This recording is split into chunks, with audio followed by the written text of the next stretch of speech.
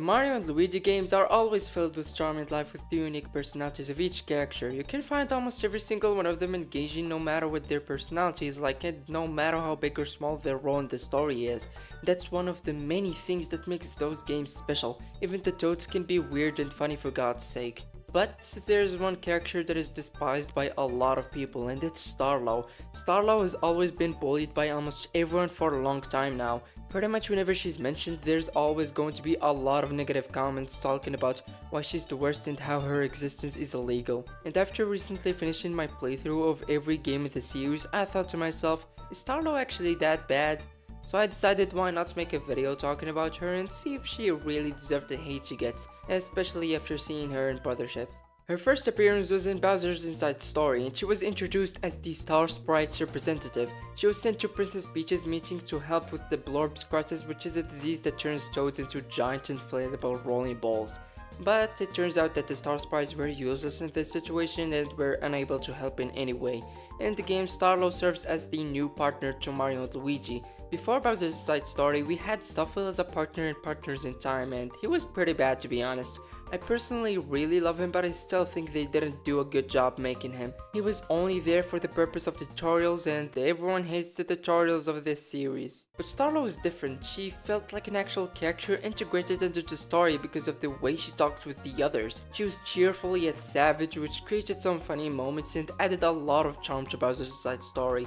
I think her interactions with Bowser were probably the best and funniest in the game. Bowser calling her Chippy because he doesn't know who she really is was pretty funny, and their dialogue with each other was really engaging since they don't get along most of the time, which straight up created some of the best moments in Bowser's Inside Story. But let's talk about what makes her bad. One of the main things that makes Starlow quite annoying is she talks a lot. Like the boring tutorials, for example, take quite some time to go through. It's pretty discouraging whenever I want to replay the game simply because of how I gotta learn the same thing every single playthrough, and sometimes she talks in unnecessary moments which interrupts the gameplay, and I didn't really like that. Also, while her being savage with the characters made her funny, sometimes it just pissed me off because she seems arrogant and acts as if she's above and better than everyone. Even Bowser said it himself in the game, and the character that is always a victim of her is Luigi. I gotta admit that it was pretty funny that Luigi gets bullied in the games, but sometimes Starlow literally takes it a little too far and directly attacks him. One example of that is after the Shroops fight in Bowser's Castle, and anyone who played Bowser's Inside Story knows what I'm talking about. When Mario tells Starlow that he and Luigi defeated the Shroops in the past as babies, she literally asks Luigi if he attacked them by ferocious crying. What the fuck is wrong with you? I mean, he kinda defeated them in the end by crying, but that was still really rude for no legitimate reason, to the point it made him upset because he actually fought really hard and went through probably the most traumatic adventure in his whole life. Thankfully she did apologize for that, but it didn't feel like sincere. This specific moment in the game is what's really started the Starlow hate in my opinion for me and for many other people, and it's reasonable to hate her for doing that.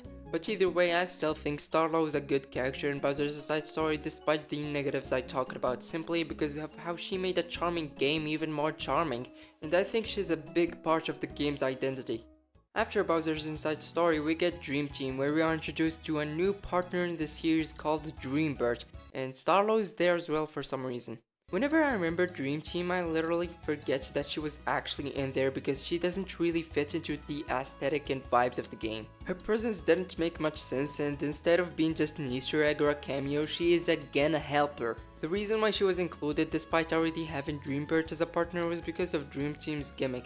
Basically, Dreambird goes along Mario in the dream world, while Starlow interacts with Luigi's face and surroundings while he's asleep to cause effects in the dream world. And that's the only thing she was there for. The game would have been still good without her being present. Her personality and sense of humor was pretty much still the same. I think the moments that were actually quite funny was her interactions with some of the weird characters of this game like the Massive Bros, and I also liked her dialogue with Dreambird. They were really cute, but nonetheless she wasn't that bad nor that good in Dream Team. But after that, she managed to be in the most generic and stale Mario and Luigi game, Paper Jam, and her presence was pointless and didn't make sense at all. One of the many things I found really questionable about this game is that instead of bringing the unique characters from Paper Mario and Luigi, they only added Starlow.